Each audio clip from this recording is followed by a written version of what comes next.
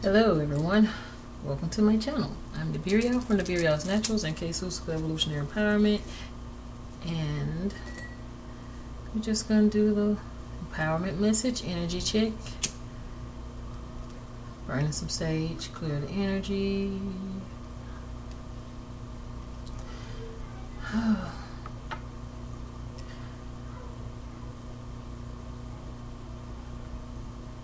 This little bowl is really cute. I just freaking love it. Anyway, when I say clear the energy, I mean the mind be clear too. Like when I'm about to channel, I go completely blank, like a completely blank slate.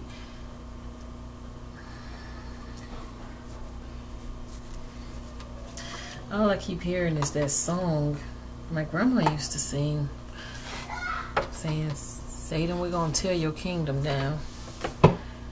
And so I think that it feels like the ancestors want to speak. Let's see what they want to say.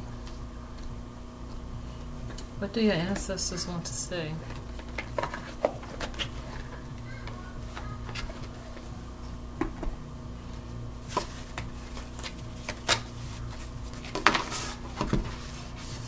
Tick tock, time on the clock.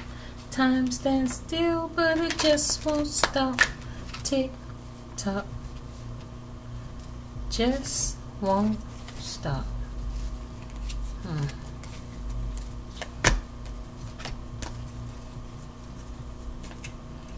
Oh, y'all.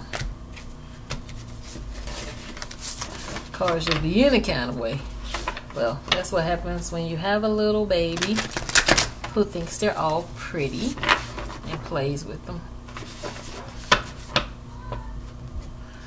Today, I did my first yoga instructional video. I should probably have better posture. Feels better. And it was nice. I mean, I'm gonna do some edits. I am a certified personal trainer. I forgot all about that. I forgot that aspect, that dimension of myself. But I'm bringing it back now. Resurrecting myself. What your ancestors want to tell you? You're being resurrected. There's some unfinished business with this unfinished symphony here. I'm seeing this egg sitting here. There's a song. Unfinished symphony. The universe is not done. There's more that needs to be done. More frequency, more music that needs to be made. Seeing the ending of a thing and the beginning of another. So, seeing a divine message saying that the cosmic egg is about enlightenment and rebirth. Rebirth of the higher self. The higher self is about to hatch. The soul's resonance is about to be higher.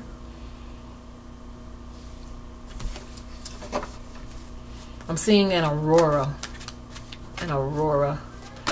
I'm seeing something like the portal of light. A portal of light telling you to watch. I'm hearing, be ye also ready. You know not the day.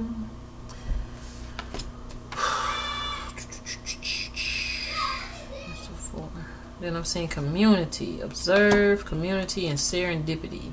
So, the ancestors are coming back here. The ancestors are back. The ancestors are back. Watch the stars. Ancestors are back. Ancestors are back to collect their people.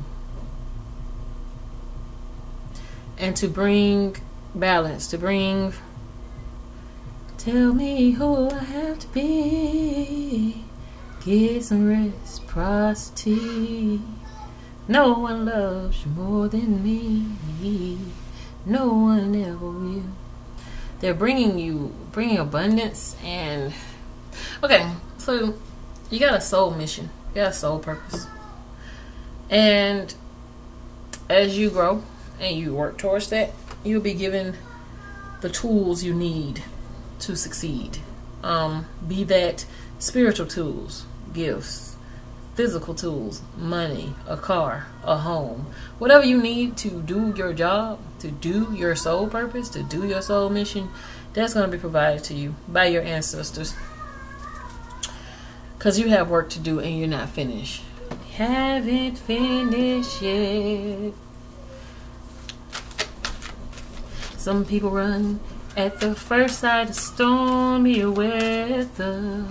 Some people hold on and work it out together. I believe in you, you believe in me. The rainbow ahead may be hard to see. We gotta hang on to this dream. Don't let go. No, no, no matter how hard it gets. We haven't finished yet. There's so much life ahead. We've got so much to do. No matter how hard we try, we just can't say goodbye. Don't leave me with regrets, 'cause we haven't finished yet. Okay, so there's a work that has to be done. It is not finished. Twin Flames, you're not done. You're not done. Even if you're in separation, you're not done. Even if you haven't spoken to this person in years, or you haven't had connection with this person has not reached out to you in the spirit, in the ethers, you are still connected. You haven't finished. Your soul work is still, your work is still here. You still have work to do. Some people run at the first sight of storm and weather. You're not built to run. You're not built to be afraid. You have experienced fear. You have experienced running. That does not mean that that is what is for you. What's for you is to complete the task. Some people hold on and work it out together. You got to learn to work with your twin flame.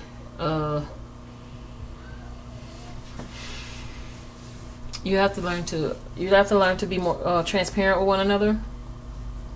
Speak. Don't run every time something gets hard. Don't disappear when the energies get.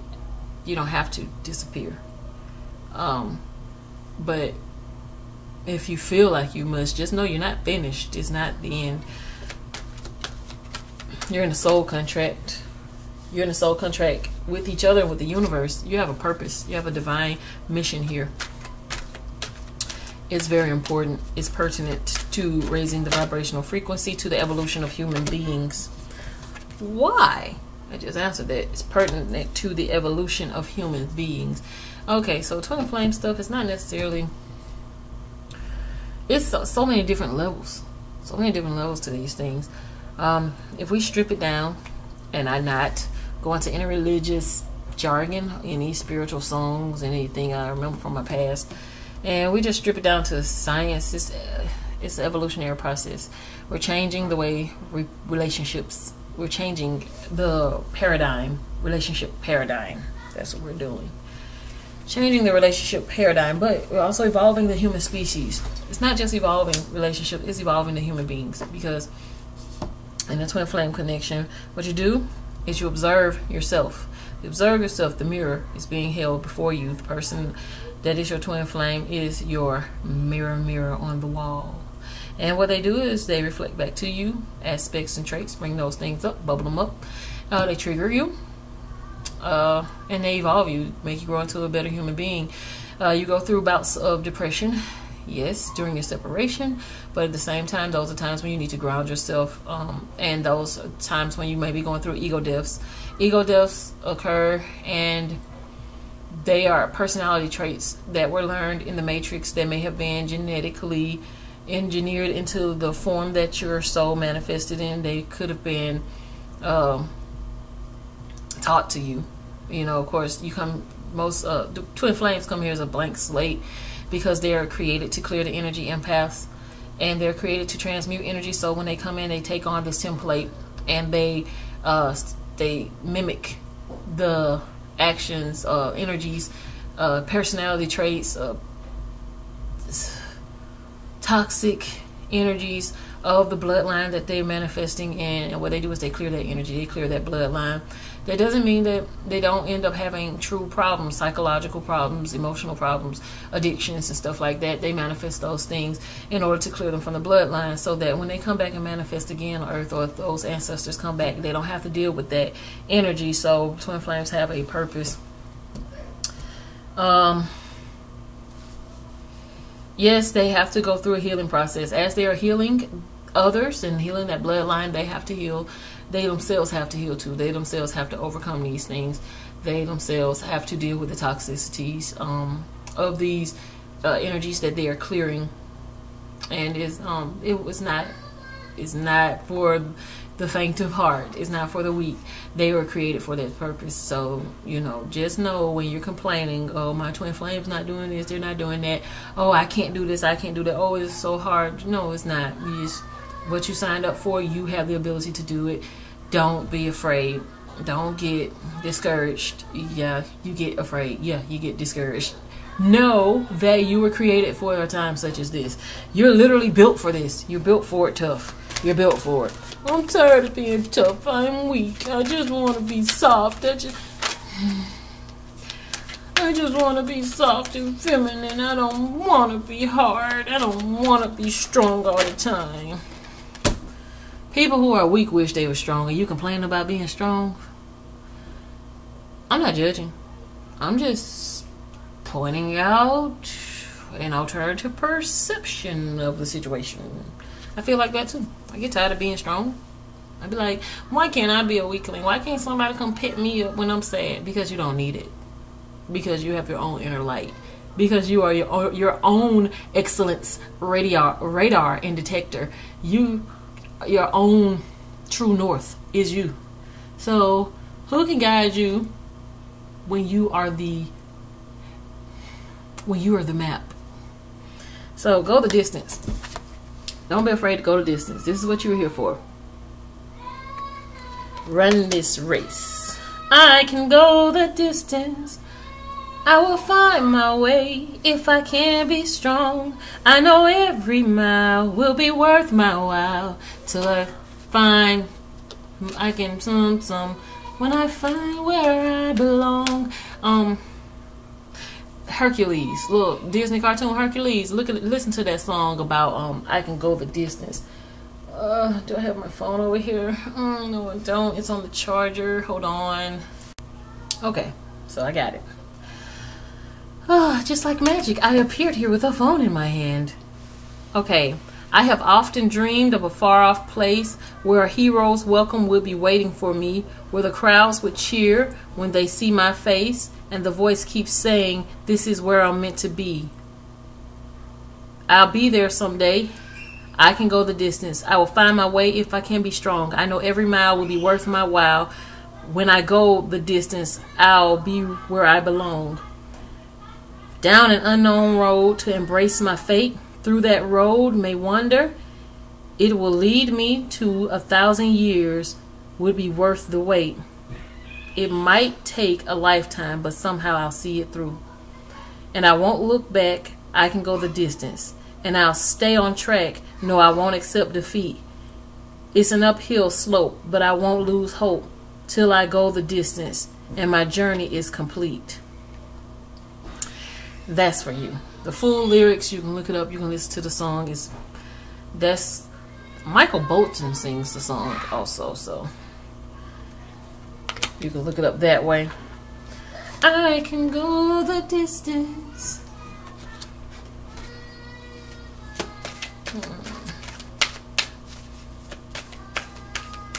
You're here to tear down.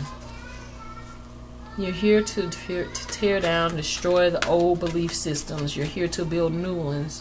You're a trailblazer.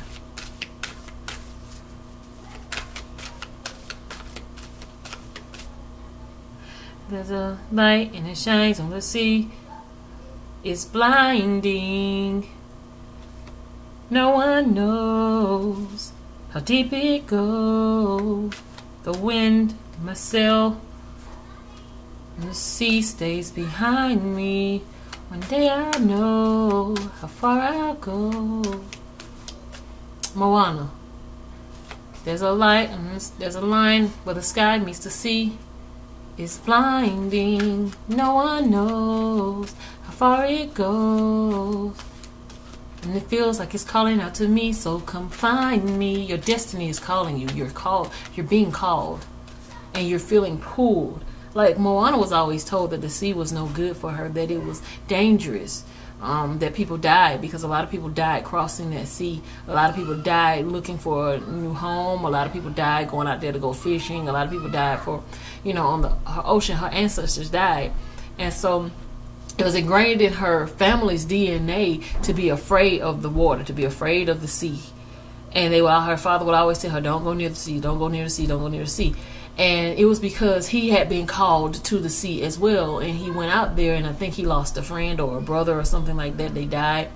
But that genetically, that call was still inherited within her. And they were telling her,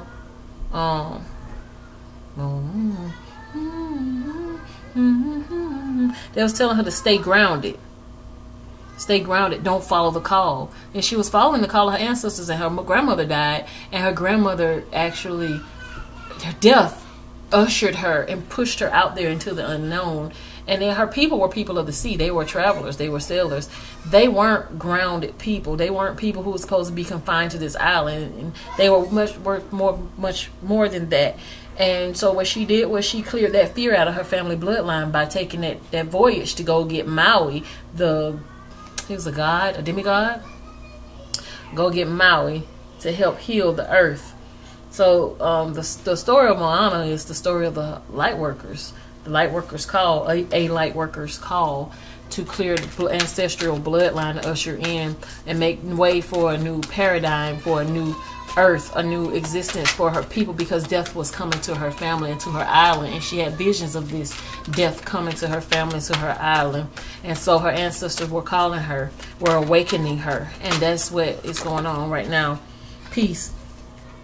Okay, so I did mention that death and stuff were coming, and Spirit is saying, don't worry about those things. Peace, because you were created to clear it. You were created to bring peace, to usher in the peace. You're created to usher in the peace. So that is the purpose. Go the distance to usher in the peace into your community, into your family. You're being called. You're observing. You're feeling this call from the ethers, from your ancestors, from the sky. Sky people. Let's see.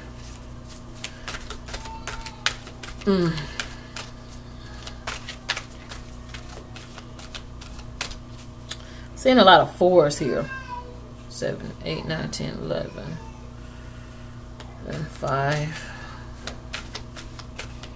We're going to look up 44, 44. Because I see an 8 here, and I see 2 4s here. Okay, so you have a deep knowing. You know exactly what your soul purpose is and what you're here for. Your intuition is calling to you with this observer card. And the community, your ancestors. This is your intuition and ancestors. Your ancestors who are higher vibrational being, ascended masters, angelic beings, whatever you want to call it, ancient aliens, and Anunnaki energies. They're calling you. Deep knowing, here and now, milk and honey. Okay, so again, this is coming under the serendipity energy.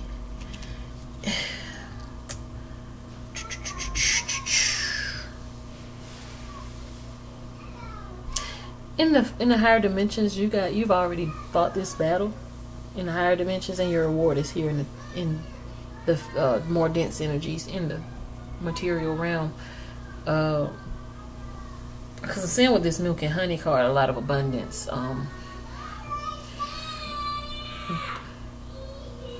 My children are very loud. I don't know why. Why are they so loud? Why are they so turned up? It's like they know. They know when I'm doing this, and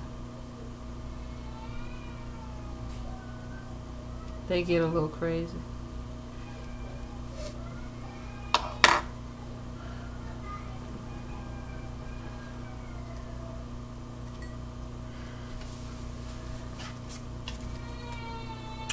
I'm not going to do a deep reading, you guys, because the energy's so dense. The energy's so thick. Makes me sleepy. Makes me tired. So, ancestors want you to know that you have not finished here. Twin Flames. I seen this To the Sea card came out in the beginning before I even shuffled.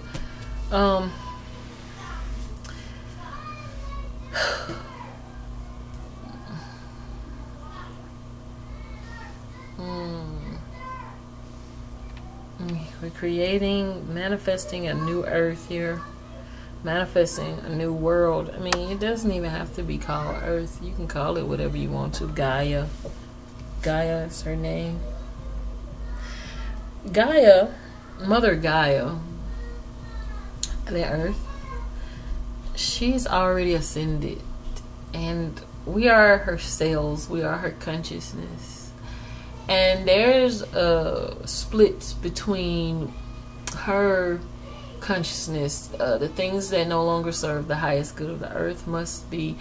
She's going through an ego death. She's in labor. She's going through the birth pains of rebirthing herself into a new creature. We are living in the body of a living being. Mother Gaia. Mother.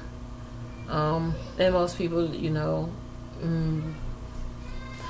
it was a long time before I understood this to the capacity that I do now. But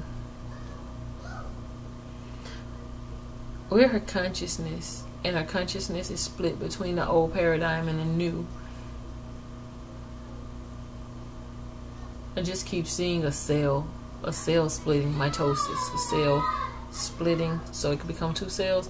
The higher dimension is separating from the lower dimension. The fifth dimension is being pulled up, and the third dimension is being pulled down. So those denser, heavier, toxic energies, traits, personality, they're being pulled down while the rest is ascending up. And you are part of this process. There are going to be family members, friends, people that you know. You have my children cutting up, doing all this screaming. People are going to have very difficult time controlling their emotions who aren't willing to ascend. And it's going to create a lot of hell energy for them. They're going to be trapped in their own personal hell. You don't have to worry about that. Because you got this milk and honey. Deep knowing that you'll be taken care of and your family's going to be taken care of. You've done your work. Well done. You've done your mission. I'm going to close this reading here. 2246. Look up that angel number. I love you. See you next time.